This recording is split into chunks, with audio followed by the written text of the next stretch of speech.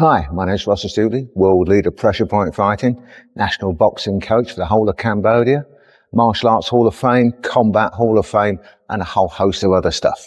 Anyway, let's get on with today's lesson. Hello. Now, the other week we put up a video about how to knock out anyone. A lot of people seem to like it. A couple of people pointed out a couple of things, and they were absolutely right, because, let me explain.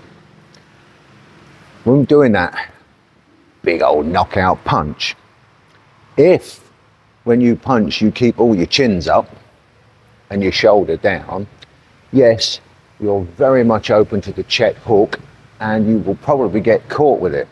Like this, have a look. See what I mean? The things I go through just for you guys. You know how many times I had to get hit in the chops there? Filmed that about 12 times till we got one that looked pretty nice, and I got hit every single time. I don't normally leave all my chins up, I normally leave them all down. Let me explain on this backhand, right? The rear hand as it comes through. If your chins are down and when I say your shoulders up, I don't mean you're doing all this. I mean that whenever you do your boxing, you should have your chins down and you should have your shoulders slightly raised, because that helps to protect the lower half of your jaw, your head. When you throw that backhand, you're not here with it, chin up, shoulders down, because yeah, you're very much open for the check hook. And if your other guy's any good, you're going to get check hooked, aren't you? So you should really have your chins down and your shoulder turned over and higher up, so that on impact, if you like, you're here and I'll ignore this hand, and your chins are down, so that when this comes through, bang, here, look how much more protected you are compared to this one, which I still see even some good pros are seeing with the chins up. What's the coaches doing?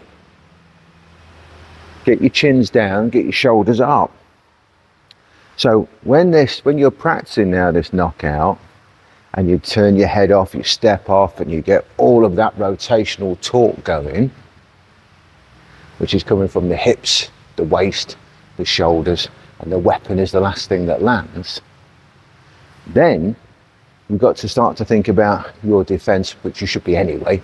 But you've got to work your way in, obviously. You've got to work your way towards the big smashing punch, whatever.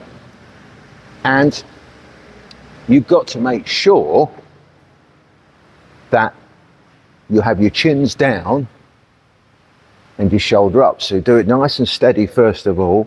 Get your distance right. Make sure you've worked your way in. However you do it, whatever stance you use, whatever style you are, it doesn't matter. Make sure you work your way in. Head offline, foot offline, and you're going to sink your weight, because that downward trajectory is what helps get the knockout. Turn, sink your weight, and make sure that your chins are down and your shoulders up, so that you can then follow up safely, because you might miss and you might not knock them out, eh? So practice it slow and steady to start with. Make sure you're working your way in. Turn off. And you'll see there, chins are down, shoulders up.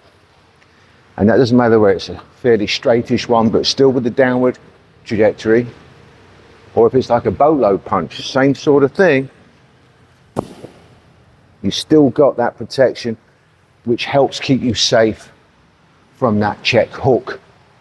So the people who said check hook, yep, you're absolutely right. If your chins are up, it doesn't matter what punch you throw, any punch you throw, you're open for something, aren't you? Anything, doesn't matter what it is. So your job, your coach's job, is to make sure that you keep yourself as safe as possible when you're throwing your punches, as defended as possible. And one of those things is chins down, shoulder raised, as you turn this punch over and drop it down for the knockout. Anyway, have a go with it. Let us know how you get on. I guarantee you, it works. Hey, and don't start saying things like, I tried it once and it didn't work, therefore it doesn't work, because that's cobblers and you know it is. Especially if you've been doing it a different way for 10 or 15 years. You've got to take the time to learn it, train it and drill it before you can apply it. Got it? So don't want to hear any of that stuff, tried it once.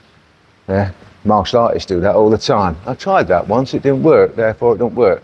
Cobblers, you've got to train it. See you later. If you like what I teach and you like my style of teaching, why not hit the like, share, subscribe, and even make a comment if you want. I'll try and answer them. And if you want to load more lessons, dip on down to my site, sign up for free, and it opens up all the unlisted ones on the old YouTube. I'll see you down there.